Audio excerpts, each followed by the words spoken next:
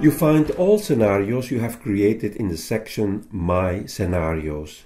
But in fact, there are a few more. If you click on New Scenario, you can also access some scenarios added by the Novigado team. You can use these scenarios as they are, but most likely you want to adapt the scenario you chose for your personal use. So if you select one of these existing scenarios, you can adapt it, and if you save it, it will be added to your My Scenarios list. All scenarios from this list can be edited.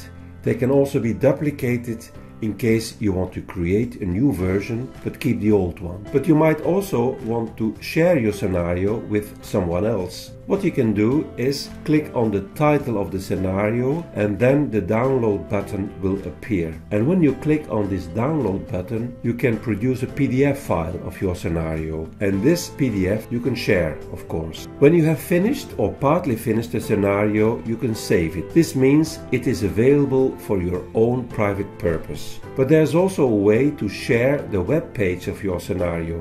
What you need to do is click on Publish. You will then need to change the status from private to visible to other logged in users. Once you have done so, you can have a look at it by clicking on the Preview button, and there's the Share button. So you also have the possibility to share the web page of your scenario or lesson plan. But it will only be visible to others who also have an account and who are logged in. Be aware that when you want to change your scenario you published earlier, it will become automatically private again. So in that case, others will no longer have access until you change the status again.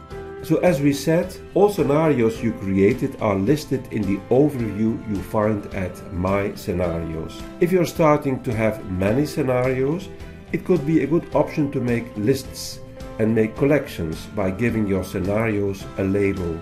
If you haven't created the list you need yet, you click on Manage Lists and create the one you want. Once you have created your list, you can select the scenario and add your scenario to the list of your choice. Another option is to archive scenarios you don't use anymore. You can select the scenario and click on the Archive button on top.